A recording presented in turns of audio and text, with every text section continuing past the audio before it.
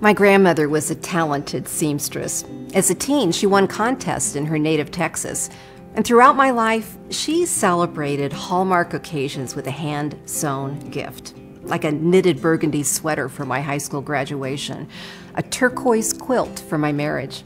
I would fold over a corner of each custom-crafted item and discover her signature tag, and it read, "Handmade for you" by Munna. With every embroidered word, I sensed her love for me. In Psalm 139, King David mused over the miracle of how God made him. He wrote, "For you created my inmost being. You knit me together in my mother's womb. I praise you because I am fearfully and wonderfully made. Your works are wonderful. I know that full well. My frame was not hidden from you when I was made in the secret place, when I was woven together in the depths of the earth."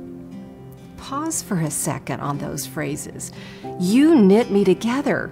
You and I were woven together. Just as God handmade King David, he handmade, knitted, wove together you and me. There are many days when we look in the mirror and wonder, what was God thinking when he created me? We might squint at the developments in our lives and honestly struggle to see wonderful in ourselves. But just for a minute, imagine a tag embroidered on the back of your neck, permanently pronouncing how God sees you. It reads, "Handmade with love by God."